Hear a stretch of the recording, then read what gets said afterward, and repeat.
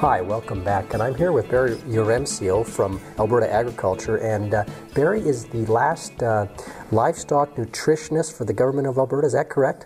Unfortunately, yes. Unfortunately, okay.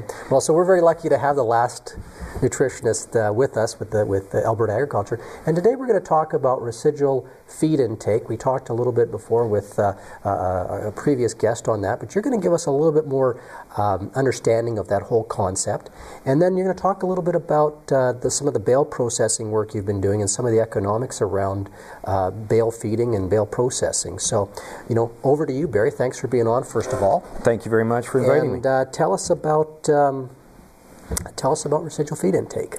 Residual feed intake is a project that Dr. John Basarab has been working on for the last probably 10 years.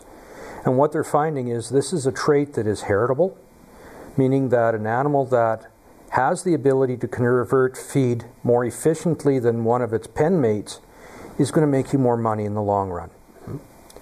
So what they've done is they've used the GrowSafe system to establish how much feed an animal will take in, and then work backwards to the amount of gain that animal has. And those that are more efficient, say an animal will take 2 or 3 pounds less feed to produce a pound of gain, that's the one that's going to make you more money. And if you can identify the cow or identify the heifer that is more efficient, when that animal is bred to produce the next offspring, it will be more efficient as well, and it will carry on from generation to generation. So it's a genetics tool as well. Absolutely it is. There are some EPDs that are being used in the States for residual feed intake to, if you're selecting a bull at a show or a sale, or you're going to a farm to pick a bull, if you can use that EPD to become more efficient, more power to you. Yeah, and there's a cost savings to that as well, obviously, that we heard before in terms of less feed consumed over time. Okay, now that's fantastic. You've done some work on bale processing, and I think there's some interesting results you've found. So tell us a little bit about that. We did some research at the Lacombe Research Station at Agriculture and Agri-Food Canada, and what we looked at was, when we looked at the situation, people were getting into bale processing because they were short of staff or short of manpower, and they needed to get the animals fed. And the thought at that time was, if you use a bale processor, it'll be more efficient, you'll be able to use less feed and become more cost efficient in what you're doing. And unfortunately, that's not what the story is after we did the work. So what is the story? We compared the traditional method of older system or method of unrolling the bale out on the snow, what they've done for years and years, compared to a bale processor, and then we went ahead and you put the feed from a bale processor into a portable feed bunk. Okay. What we found was, with the bale processor, there was 19% waste, compared to 12% waste when you unrolled the bale onto the ground. When you put the bale through the processor into a feed bunk, as long as that feed got into the bunk, the waste was zero. So a huge difference in economies and efficiencies when you look at the 3 different systems. Now you brought some slides along with that too. So we're looking at one here of basically how everything was put together. And tell us a little bit what's going on here. When we looked at the trial, we needed a way to pick up and collect the wasted feed that these animals didn't consume.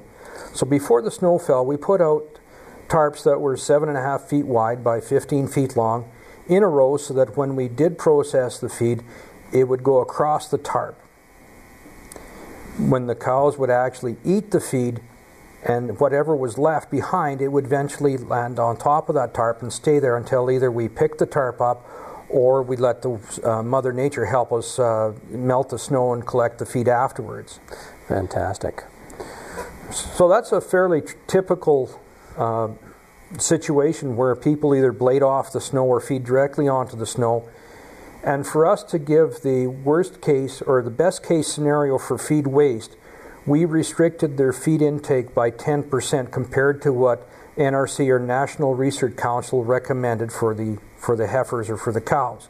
And in this case, the 1,100 pound animals were getting 22.7 pounds of feed on a daily basis. If they were still hungry and they wanted to pick up a little bit of straw off the bedding pack, that would fill them up and finish off the ration for the day. So let's have a look at some of the results here. Got a couple slides here of the work that you've been doing in the field, but let's have a look at, I think you've got some economic numbers in here as well. Right. Which one do we want to chat with? Well, let's just go down to the bottom one. Okay. The first thing that we found out is the feed was mixed throughout the layer of snow. The hooves were great action to break the snow crust and mix that feed from the top to the bottom. And it's very apparent that it's hard to see what feed is there, so you don't visualize, you can't appreciate how much feed is being lost. 75% of the waste was the fine material, the stuff that was less than 3/4 of an inch in length. And that was the fine leaves, the high quality portion of the ration. So in fact, what's happening when we took the average feed analysis results of 11%, before we fed that hay, when we looked at the waste and reduced or calculated backwards to what was actually lost, we found out that the protein content in that hay for what they were consuming actually went down to 8.6%. So what does this mean for the producer in terms of economics? What they're looking at is using a bale processor. By the time they add additional feed to make up the losses and the extra time on the tractor, it's costing him roughly $65 a winter to feed those cows for 175 days. Okay, so what is your recommendation then based upon this research? If you need to use the bale processor, the biggest thing you can do is build a portable feed bunk. Okay. Use drill stem, make the feeders 28 feet long, 6 to 6.5 feet wide, and roughly 30 inches tall. First thing the guys are going to say is with 30 inches tall, those cows are going to jump in there. So what you do is you go ahead and keep the bottom of the trough in about 16 to 18 inches. So you're basically making a soup bowl. When that cow puts the first foot in, if she can't put it on the ground, she's not going to be able to lift the other foot in and actually walk into the feeder. Good point. So some operational improvements really to see a savings in what you've found. Well, with the feeding processor, if you're feeding on the ground, you're going to need one extra bale of feed per winter, 1,400 to 1,500 pounds of hay to make it through the winter. So you're only getting 2 bales an acre. You're feeding 200 cows. There's 100 acres of grassland or hayland that you don't have to make feed on to feed those animals for the winter. And that's a pretty significant feed cost reduction. When we come back, you're going to talk about swath grazing and a case study with corn millet. So join us shortly.